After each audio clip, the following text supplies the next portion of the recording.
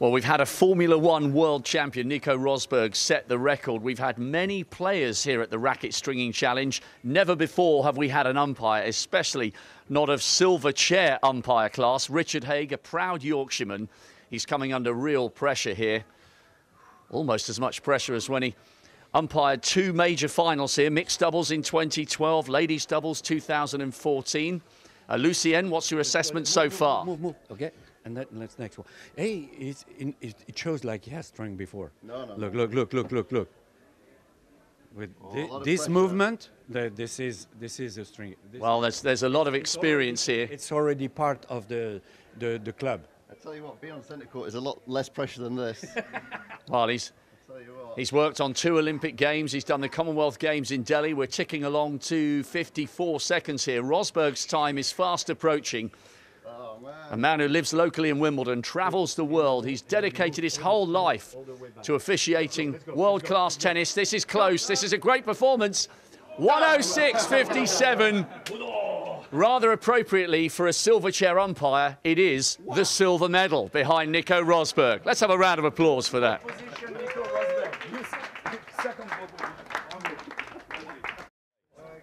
Richard, you were a very good sport there, and I tell you what, Rosberg was determined to win, so second place is not bad. Well, I'll take second place to an F1 champion. Yeah, I mean, he's fast at everything, so I'm not surprised he's competitive as well. You probably don't have too much time to think about the technical variants of tennis, because you've got a pretty big job to do up there in the chair. What a privileged position, but what a position of pressure as well at times. Yeah, it can be. Obviously, we umpire a lot of matches every year, and it's a lot of pressure when you go out there on centre court. You've got 15,000 people in the stadium.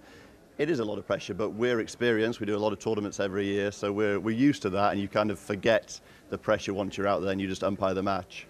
You've covered 2 Olympic Games. It's hard to believe, really, isn't it, that London was 7 years ago. What was that like? It must have been so special from your unique perspective. Yeah, it was great. It's always great to be involved in Olympic Games, and with Tokyo around the corner. Thinking back to London, it does seem like a long time ago now, and I think we're still seeing the legacy of the Games in London especially, which is fantastic. What are your memories of the 2 finals you've ever seen here in 2012 and 2014, mixed doubles and ladies doubles respectively? Yeah, both great matches. The ladies doubles especially was when Roberta Vinci and Sara Errani completed the Grand Slam of titles, so they won all 4 Grand Slams with that victory in Wimbledon, which was great.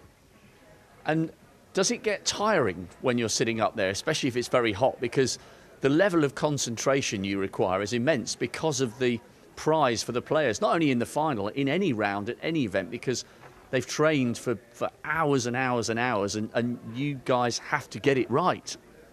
We do. That's the job, I guess. That's where the pressure comes from. And as an official, and I guess it's in any sport, you try and be 100% accurate. And we have now Haigh to help us with that, which is great. But yeah, I mean, you know the players are out there really fighting for points and for prize money, and the prize money is increasing a lot, so the pressure is there. You don't think about that when you're in the match. You're just trying to make the right calls, and you're trying to let the match flow and go smoothly at the same time. And how do you handle it when someone gets a little bit lippy?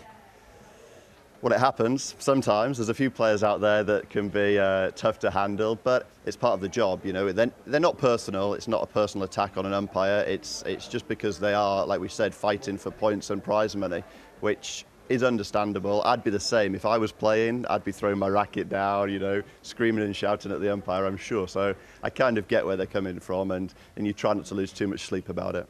Well, bearing in mind you've covered 2 major finals here, you've worked at all 4 slams, Commonwealth Games in Delhi, I was there, that was nuts as well in 2010, yeah. 2 Olympic Games. Does any particular match or moment stick in your mind, something that you'll tell the grandchildren about all those years down the line?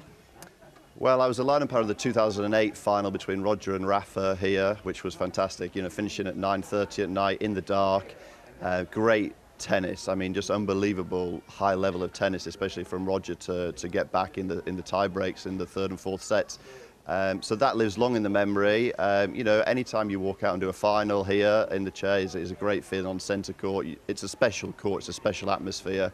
But also even exhibition matches. You know, I did a match at the Queen's Club for Ross Hutchins' charity after he was diagnosed, and that was fantastic. You know, you had Jonathan Ross, Boris Johnson, Michael McIntyre, Richard Branson. So that was a fun experience. So you have the fun matches, and then you have the serious stuff as well, which is a great balance.